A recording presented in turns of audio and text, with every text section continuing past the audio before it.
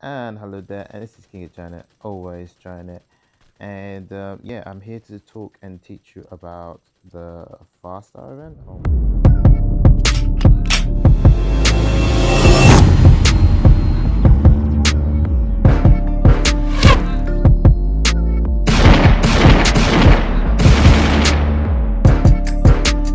Let me just run down a little bit more and tell you why it's worth it for definitely new players and why it's just amazing.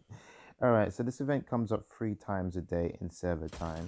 One's at 10 and another, but let me just kill these guys first. Now what's great about this event is when you kill these guys here, oh wow, these guys are actually wrecking my health though. I'd love to have shield. um what's great about this is when you kill them and they turn into boxes, you can loot them and get gold and stuff, which is great. One second, let me just heal myself because my health is player shooting me, being a dick. That's probably why I was losing so much health. If you do that, I'm gonna kill you. It's that simple. Now, so back to talking about it. So these boxes will appear, and then what's great about these boxes is they got money, loot, and stuff in them. But what's amazing, really amazing, is that it doesn't. When someone's picking it up, it doesn't take it for the other player. That's what's really awesome about it. I wish the boss would leave me alone. Alright, I'm gonna try to get this now and hope that it leaves me alone.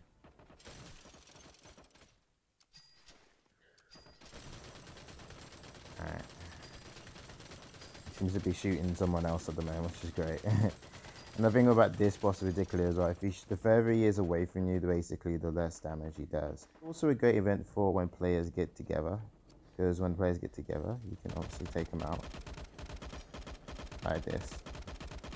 Now, for me, for future reference, I'll probably leave him alone, but since I'm trying to gain some points, since in Farsight, pretty much started last night in New Land, serious story. Alright, so he should run now. You ready to get a sniper in noob mode?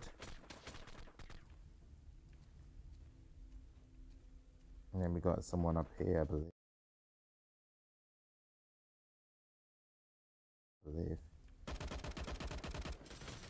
There we go. So you can do that, but that's you really don't want to do that because what will happen is you'll be fighting this boss alone, using a lot of ammo and supplies to kill it, and he's actually really worth like just doing legitly normally. So I'm trying to get my streak at the moment. That's my plan. My plan is to get the streak so I can summon an airdrop, which might be a bike or whatever, or a rocket launcher, which is like really handy, and you just to hold on to it, which is another great thing. But I'll go through all of it properly in there and just see, that's why you don't kill the players. Another time he's gonna try shooting me now, isn't he? Okay, yeah, he is. I don't think he realized it was me. You started it, bruh. You started it, bruh. I did kill you before, so I kind of get it, so don't even worry about it. Hope 101. Okay, 12 diamonds. Oh, thanks. I needed some diamonds. All right, so it's so worth coming to. There's events that make you force you calm, like especially new players. Like, any gold is good gold. Look at this, man. It's ridiculous. So many diamonds, but you can only recycle 100 diamonds a day anyways. All right, so now our plan is to basically beat up this boss the best we can, which is what we're gonna do. Alright, so I'm going to work together with the guys now so I don't have to keep using so much ammo.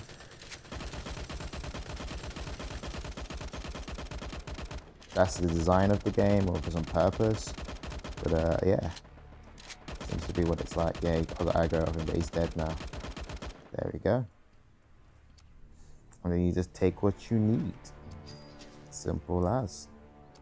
And then as soon as you take in what you need, take out your opponents. And get your ranking. So there you go, I got 8 kills in a row. So I'll get an airdrop now, which is another thing I want to talk about. So this airdrop that drops, basically, oh, I thought she spawned back here. I was like, that's unlucky. This. So these are the things you can get. You can get the Faster Phantom bike for 8 hours. The bazooka, which only runs out when you've used up all the shots. The shield and the gun come together.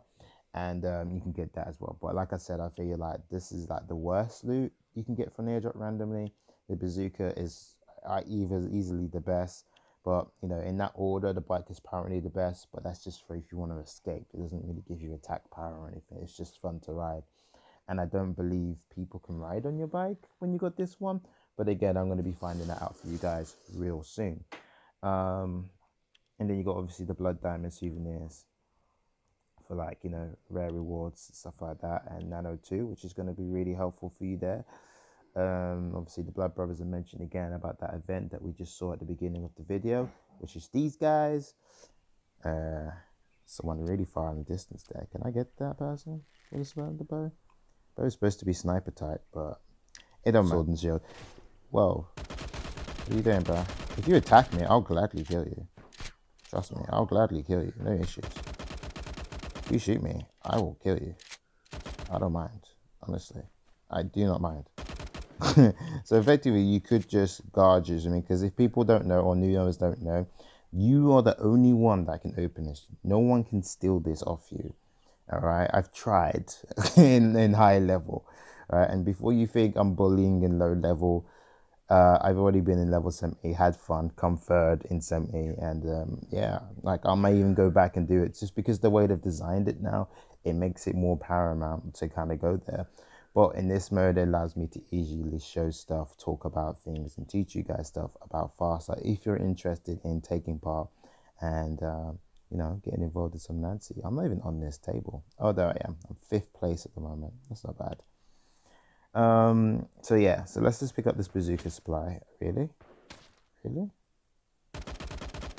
Why are you doing that? I'm gonna go get that kill before someone takes that kill. So yeah, you can get like the pistol and shield, the bazooka, and you can get a fast style bike, which is really damn cool, because otherwise you'd have to pay some money to get a bike in it. So it's the only place you can earn a bike and get it, and then you got 11C. You can get it at your Hope Valley base, not Hope Valley, your normal home thing, and that will allow you to basically ride around at your camp or base or whatever you want to call it, but that's fine. Then you got the dish Vindicator, which we're just about to do now. Okay, so here I'm just showing you basically the dish thing. So as you see, you've got to stand in it. When you don't, it'll basically just dissipate, or it'll go down. There you go, it's gone. So when you activate this and you're standing inside it, you're basically calling the dinner bell to all players on the map, letting you know that you're doing the dish or the radar thing or whatever you want to call it, and you're trying to call it airdrop in. So just be ready. I suggest getting 2 people for this, but if not, just be ready for it. So I'm just going to fast forward this because it does take a while. I believe it's about 2 minutes. Then it needs to fly over, as you can see now. And I'll slow it back down now, and it will normally drop in the school. Sometimes it drops just outside the gates in the road. I've seen it happen, but yeah, it will just drop down here. So I'll come out of it now just to show you its location. And as you can see, it's just over there with a little fire flare thing.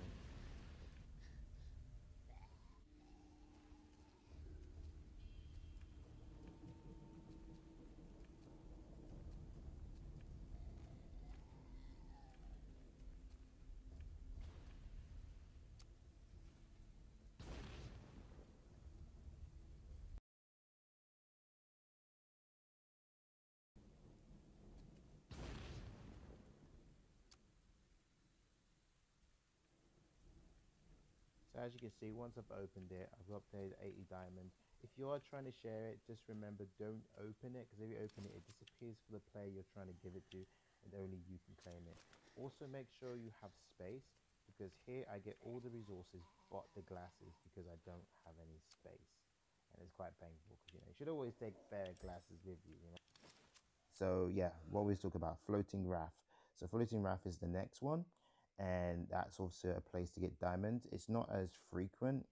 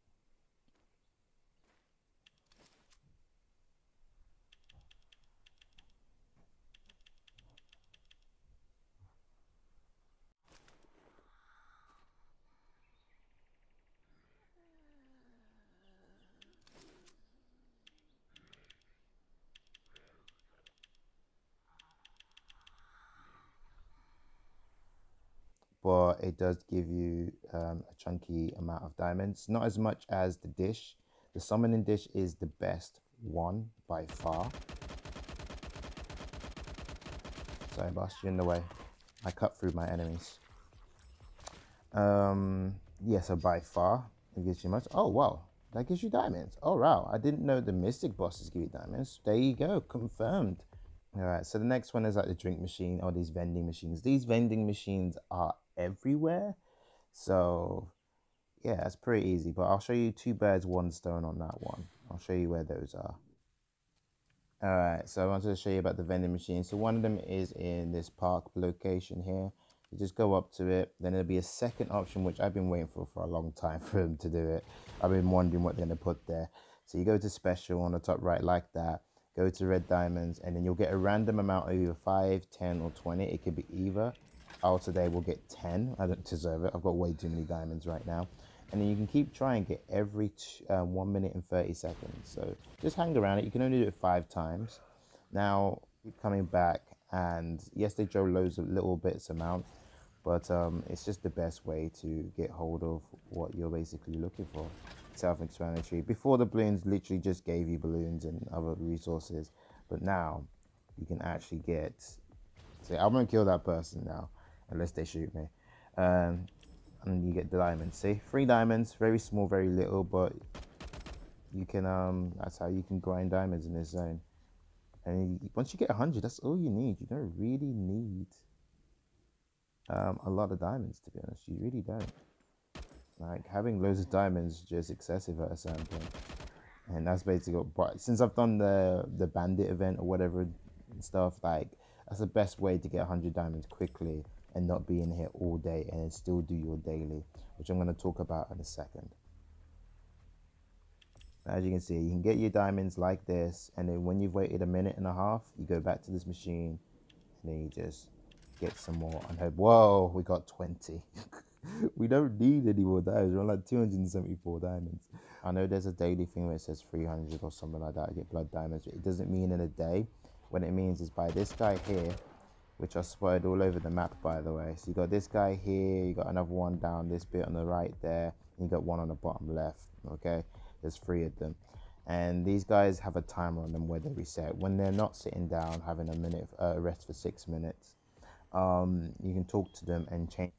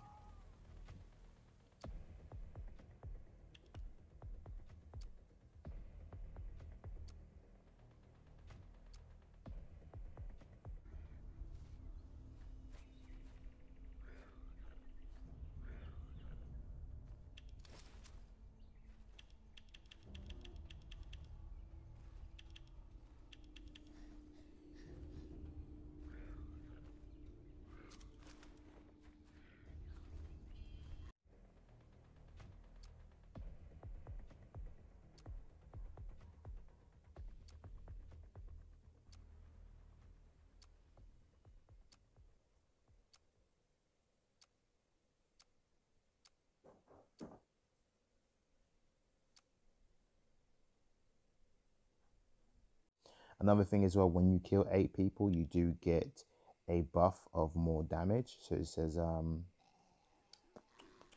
5-star master. You have defeated 8 or more people in a row and gained a 5% damage bonus, only active in 5-star for 1 hour.